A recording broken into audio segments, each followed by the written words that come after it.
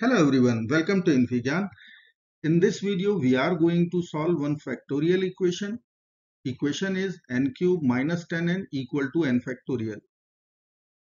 We will solve this problem using recursive formula for factorial notation and we will see the algebraic manipulations.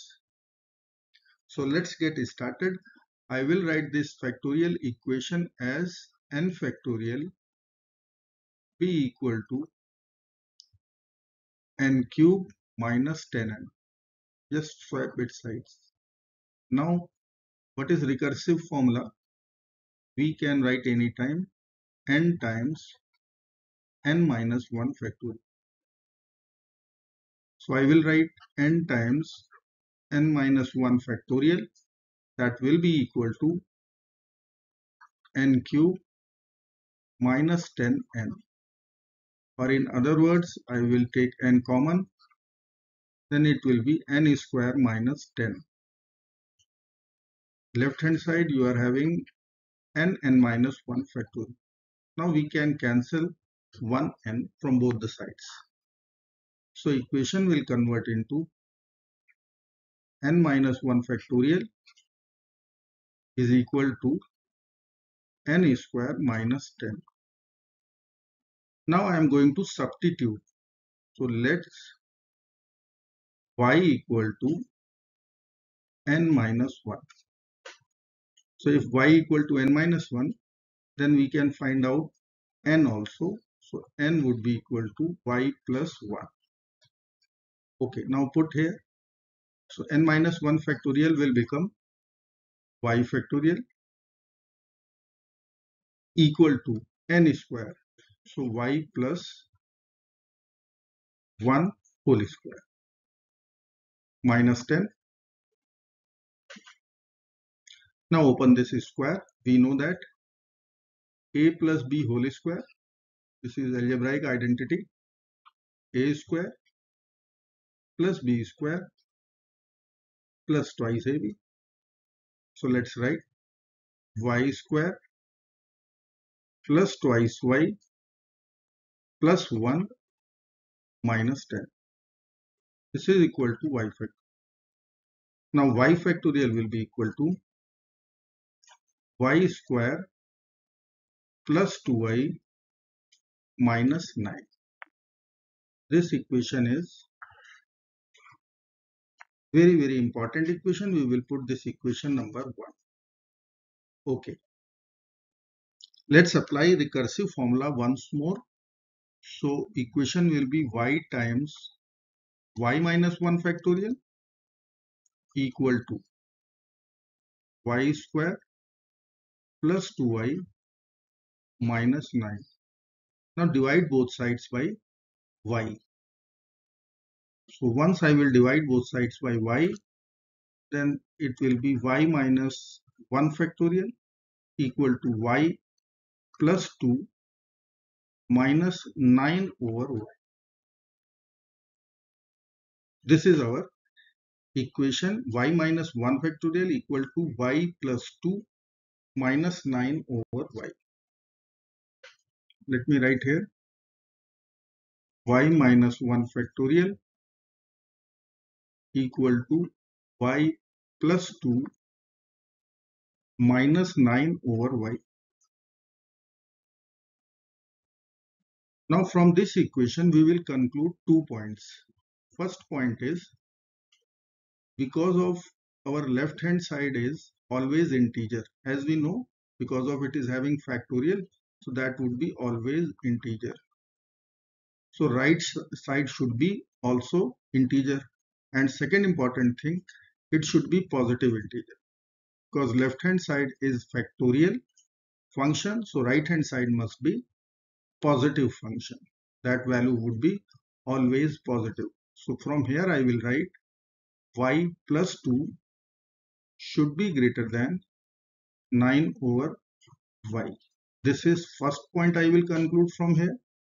And second point which I will conclude, because of left and right side, it is nothing but the addition of integers. So y must have the common factor with 9. So y may have value 1, 3 and 9. Y may be possible because 9 over y must be integer.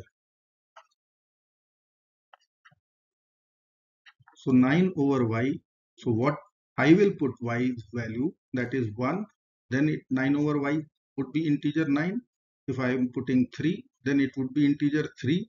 If I am putting y equal to 9, then 9 over y will be equal to 1, which is integer. So possible values for y will be 1, 3 and 9. Now from equation 1, multiply both sides by y. So it will be y square plus 2y greater than 9, y square plus 2y is minus 9 is greater than 0. Let's apply quadratic formula. Minus b, so minus 2, plus minus square root b square, so 4, minus 4ac, so minus times minus plus 36 over 2. So it will be minus 2 plus minus square root 40 over 2, which we can write minus 2 plus minus 10 times 4. So 2 root 10 over 2.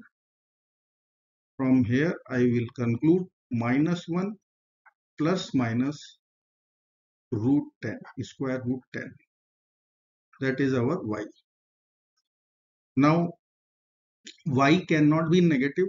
So there are two values.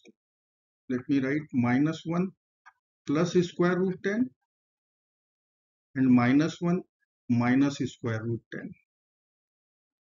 So which value I will reject? That is negative.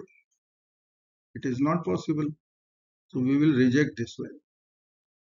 This value we will accept. Okay. So what is the value? So minus 1, it will be 3.18 or 3.2. Let me write. Square root 9 is 3. So it would be 3.18 or 3.15, 3.2 I am writing. So that value will be 2.2. So that means y must be greater than, see it is inequality, greater than. So y must be greater than 2.2.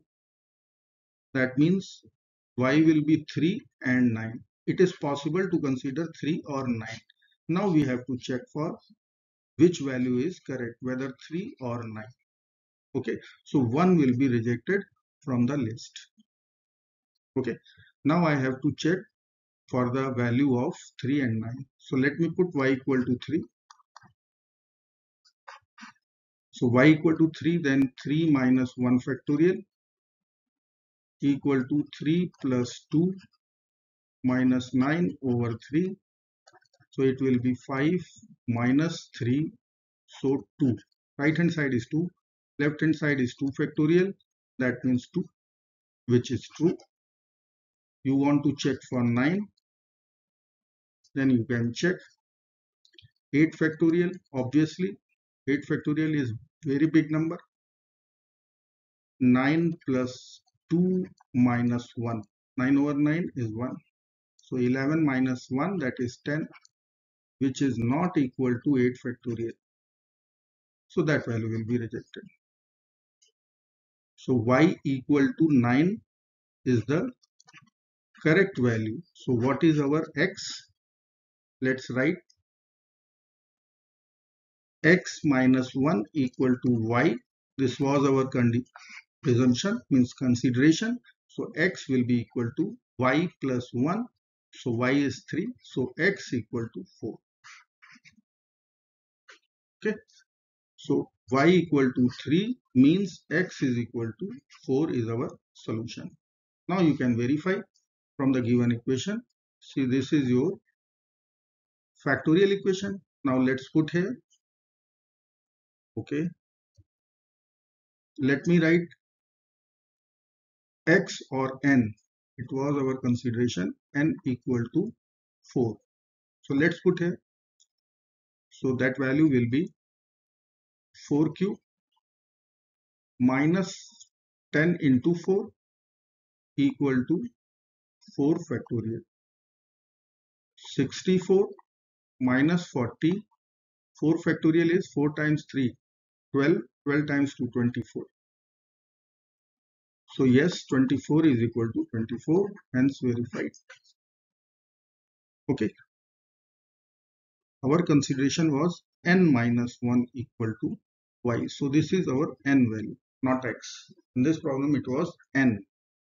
So this is how we will find out the true value, the correct value in case of factorial equation. I hope you like this video. Thank you so much for watching.